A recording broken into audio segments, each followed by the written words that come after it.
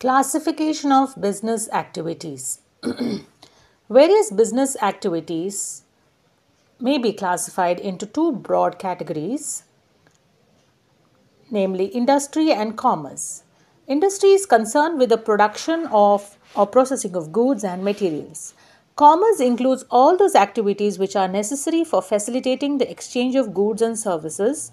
On the basis of these two categories, we may classify business firms into industrial and commercial enterprises. Let us examine in detail the activities relating to business. Now, coming to industry. Industry refers to the economic activities which are connected with conversion of resources into useful goods. Generally, the term industry is used for activities in which mechanical appliances and technical skills are involved. These include activities relating to producing or processing of goods as well as breeding and raising of animals. The term industry is also used to mean groups of firms producing similar or related goods. For example, cotton textile industry refers to all manufacturing units producing textile goods from cotton. Similarly, electronic industry would include all firms producing electronic goods, and so on. Further, in common parlance, certain services like banking and insurance are also referred to as industry. Say banking industry, insurance industry, etc. Industries may be divided into three broad categories, namely primary, secondary, and tertiary. Primary industries, these includes all those activities which are concerned with the extraction and production of natural resources and reproduction and development of living organisms, plants, etc. These are divided as follows. Extractive industries. These industries extract or draw products from natural resources. Extractive industries supply some basic raw materials that are mostly products of geographical or natural environment. Products of these industries are usually transformed into many other useful goods by manufacturing industries. Important extractive industries include farming, mining, lumbering, hunting, and fishing operations. Genetic industries. These industries are engaged in breeding plants and animals for their use in further reproduction. Seeds and nursery companies are typical examples of genetic industries. In addition, activities of cattle breeding, farms, poultry farms, and fish hatchery come under genetic industries. Secondary industries. These are concerned with using materials which have already been extracted at the primary sector.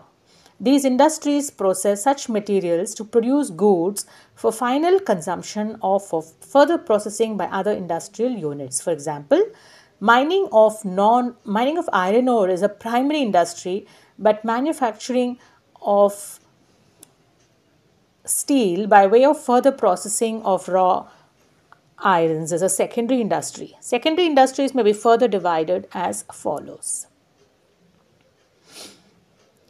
Manufacturing industries. These industries are engaged in producing goods through processing of raw materials and thus creating from utilities. They bring out diverse finished products that we consume or use through the conversion of raw materials or partly finished materials in their manufacturing operations. Now, coming to tertiary industries. Tertiary industries, these are concerned with providing support services to primary and secondary industries as well as activities relating to trade. These industries provide service facilities. As business activities, these may be considered part of commerce because as auxiliaries to trade, these activities assist trade. Included in this category are transport, banking, insurance, warehousing, communication, packaging, and advertising. Now, studying about commerce.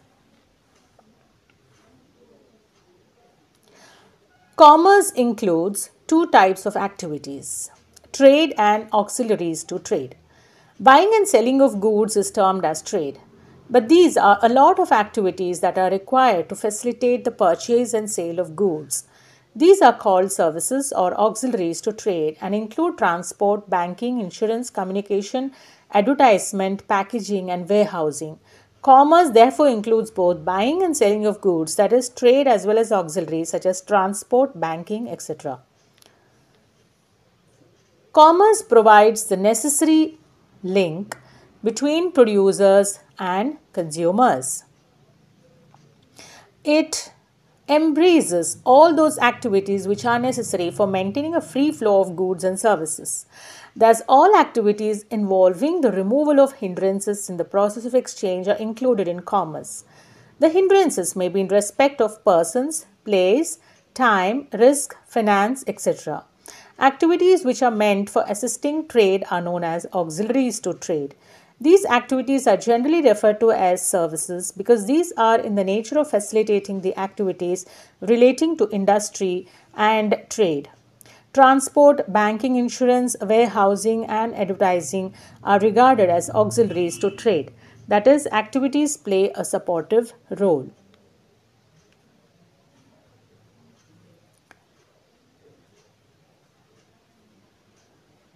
Following are the auxiliary activities: transport and communication. Production of goods generally takes place in particular locations. For instance, tea is mainly produced in Assam, cotton in Gujarat and Maharashtra, jute in West Bengal and Odisha, sugar in UP, Bihar and Maharashtra, and so on. But these goods are required for consumption in different parts of the country. The obstacle of place is removed by transport through road, rail, or coastal shipping. Transport facilitates movement of raw material to the place of production and the finished products from factories to the place of consumption. Along with the transport of facility, there is also a need for communication facilities so that producers, traders, and commerce may exchange information, and telephone facilities may also be regarded as auxiliaries to business activities. Banking and finance business activities cannot be undertaken unless funds are available for acquiring assets, purchasing raw materials, and meeting other expenses. Necessary funds can be obtained by businessmen from a bank. Thus, banking helps business activities to overcome the problem of finance. Commercial banks generally lend money by providing overdraft and cash credit facilities, loans, and advances. Banks also undertake collection of checks, remittance of funds to different places, and discounting of bills on behalf of traders. In foreign trade, commercial banks help exporters in collecting money from importers. Commercial banks also help promoters of companies to raise capital from the public. Insurance business involves various types of risks. Factory building, machinery, furniture, etc. must be protected against fire, theft, and other risks. Material and goods held in stock or in transit are subjected to the risk of loss or damage. Employees are also required to be protected against the risks of accident and occupational hazards. Insurance provides protection in all such cases. On payment of a nominal premium, the amount of loss or damage and compensation for injury, if any, can be recovered from the insurance company. Warehousing. Usually, goods are not sold or consumed immediately after production. They are held in stock to make them available as and when required. Special arrangement must be made for the storage of goods to prevent loss or damage. Warehousing helps business firms to overcome the problem of storage and facilitates the availability of goods when needed.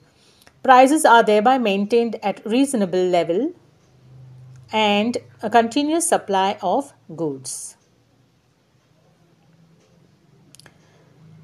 Coming to advertising and public relations.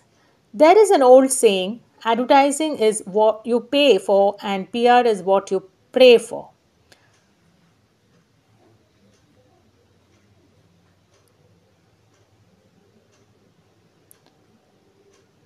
So, advertising and public relations, there is an old saying, advertising is what you pay for and PR is what you pray for. Both advertisement and PR activities are the tools to commerce, influence, and promote your product, services, or an idea to your potential customers and motivate you target customers to recognize your accomplishments. Advertising and public relation activities are one of the most important methods of promoting the sale of products and services in a marketplace. It is practically impossible for producers and traders to contact each and every customer.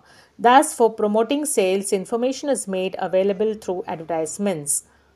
and public publicity tools about their features, price, etc. To the potential customers, also there is a need to persuade potential customers and buyers about the utility features, quality, price, competitive information about the goods and services, etc.